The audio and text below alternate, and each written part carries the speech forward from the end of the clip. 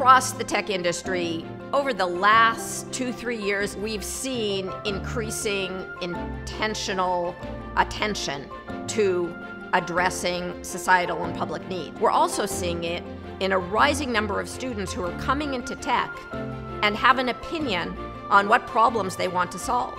One of the things that I was very interested in upon going to my undergrad at Cornell University is urban planning and community building. There are a lot of inequitable practices in urban planning here at Cornell Tech. I really wanted to use technology as a way for me to make inclusive futures. In this past year, we launched a new initiative at Cornell Tech called Public Interest Tech that encourages technologists to develop new products and services that explicitly address unmet societal needs. Oftentimes, if someone has a startup, they're looking to make a profit, they're looking to target a specific group of people, but with public interest technology, you really are creating technology for everyone. That can happen in the public sector.